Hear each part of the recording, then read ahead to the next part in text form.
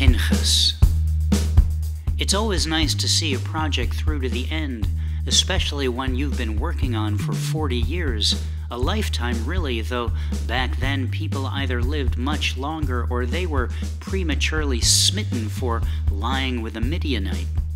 So when Moses, who's been working on this project of getting all the people into the promised land, who's been working on this project since back in the days when the Lord was just a glint of fire on a bush halfway up another mountain. So when Moses, who already knows he's not going to see this through to the end because of a brief transgression with a rock and a stick, so when Moses is asked to climb to the top of a mountain, Mount Abrim, if you really must know, the mountain across Jordan, when Moses is asked to stand on top of this mountain and view the promised land, the culmination of his life's work, a distant soil his shoes will never know. It must have been, well, you can imagine. You've probably been there. If you've ever experienced anything unrequited, you know exactly how Moses must have felt.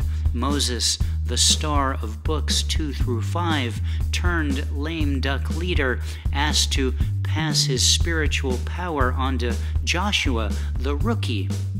The end is in sight, and it's not the land he sees from the top of this mountain. These old bones will rest in Moab. But don't let me skip ahead. We've still got a whole book to go, and it's the longest one. Heck, there are still 2 chapters left in this one. You can't blame me. I get nostalgic about things that haven't happened yet. More often than not, the present moment escapes me as I worry about its passing. How many of us exist perpetually on our own Mount Abrims, pining for the distant vista, completely missing the glorious view? This is the curse of the thoughtful human, the task-focused. We, temporary mammals, this earth not ours, but meant for the next, and when it comes down to it, not them either. Unbreakable cycle. Know this, the promised land is where your feet are right now, where this air enters your nose. Concentrate on that breath, and you will never be left alone on a mountain.